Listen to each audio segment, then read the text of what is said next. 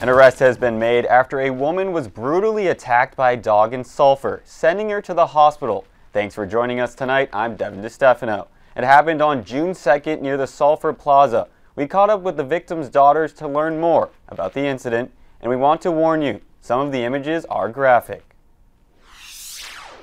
I mean, it's the worst thing I've ever seen in my entire life.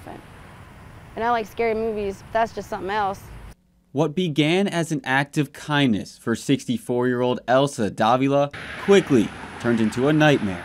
My mother grocery shopped, and after she was done, she seen this guy begging for money over here, so she went to give him some money.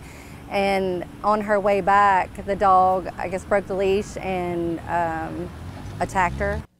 She was rushed from the Sulphur Plaza to a hospital in New Orleans. That's where her daughters witnessed the aftermath.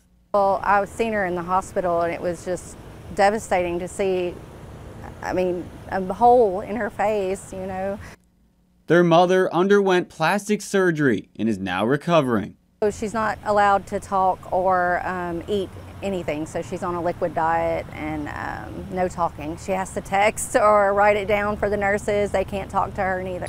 The man, Kyle Smith, who lost control of his dog, is facing multiple charges, including trespassing, cruelty to animals, and unlawful ownership of a vicious dog.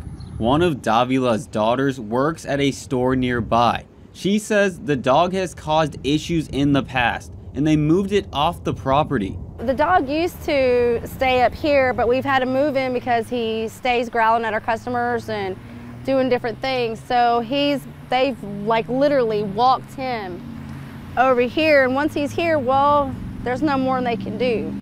They described their mom as a friendly and caring person, and this incident has left her traumatized, but she's choosing to stay strong. She's scared, I know that.